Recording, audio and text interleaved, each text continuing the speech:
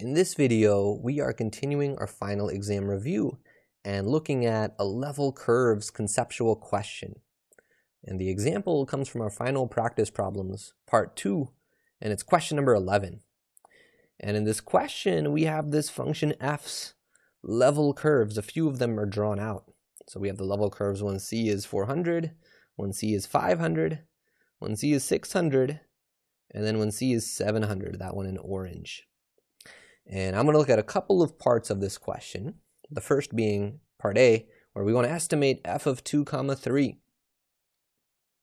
So I want to begin, as always, with these final exam review questions by giving you the chance to try it. So pause the video for 1 minute to try this question. 4, 3, 2, 1. Pause that video. Pause it for a minute to try this question. All right, so hopefully you've done that. Hopefully you've paused it for a minute to try this question. So if I draw where 2, 3 is on this level curve diagram, it would be here. So notice that 2, 3, when I drew it in, is between the c equals 400 and c equals 500 level curves. So that means its output, f of 2, 3, is going to be something between 400 and 500.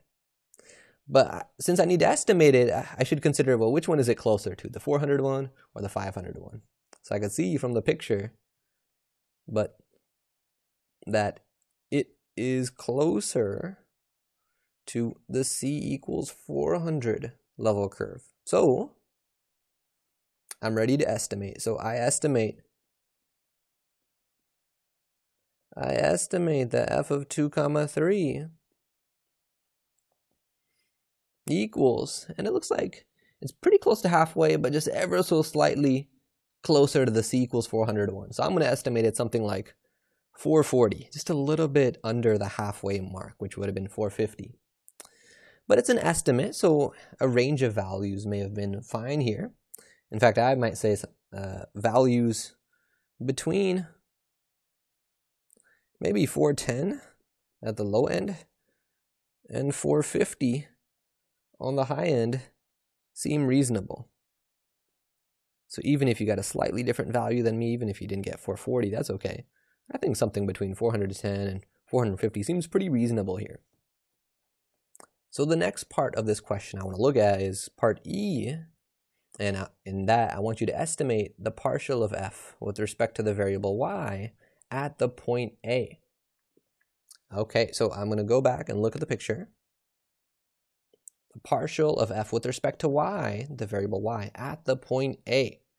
So for this, I'm going to ask you to pause the video one more time, but this time for 2 minutes to try this one. 4, 3, 2, 1.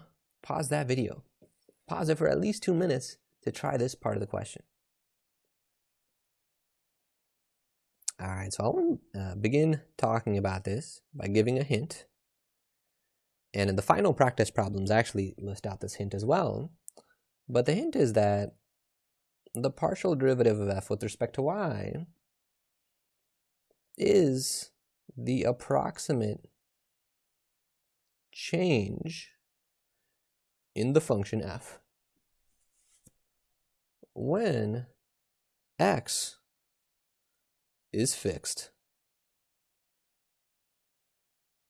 and we increase y by 1 unit. So another way to say that is, when I take the partial derivative of f with respect to the variable y, this is an instantaneous rate of change. And we can approximate that with an average rate of change. So as the change in f, the change in the output on top, over the change in y, that's the change in the input on the bottom. And only y is changing because when we do the partial derivative with respect to y, we keep x fixed. We assume x is constant. So specifically, the partial derivative is this, it's approximated by this average rate of change when we say that y is changing by 1. All right, so in my picture, I need to estimate df dy, and it is approximately equal to the change in f over the change in y. And I'm assuming the change in y is 1. But how much is my function's output changing if I'm increasing y by 1 unit? So let's go to the picture for this. So in the picture, I'm starting where a is. I'm starting at point A, and I'm keeping x fixed, and then I'm increasing y by 1 unit. I'm increasing y by 1 unit. And that makes us end up here. And at that point, notice that that point is on the level curve where c equals 600. So at point A, we were on the level curve where c was 500, and we've now moved up to the level curve where c is 600. So going back to our work, the change in f is that final output, which was 600, minus the initial output, which was 500.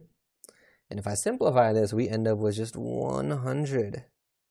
And that's the estimate of my partial derivative with respect to y. It is approximately 100. What I want to end by commenting on is, notice that this value is positive. And the positive value means that as we increase y from that point, but we keep the x value fixed, that f also increases. If this was a negative value, we'd be saying that f was decreasing. So that in the context of our picture, that means that we are climbing higher. From moving in this direction and the outputs are getting bigger, that means our z coordinates are getting bigger. So we are climbing higher up. And I can see that from the level curve. If I start at the point A, I can think of the point A as me being at a height of c equals 500, maybe 500 feet. And if I travel to this blue point where c equals 600, I have now traveled to a point where the height is 600, so I've gained some elevation.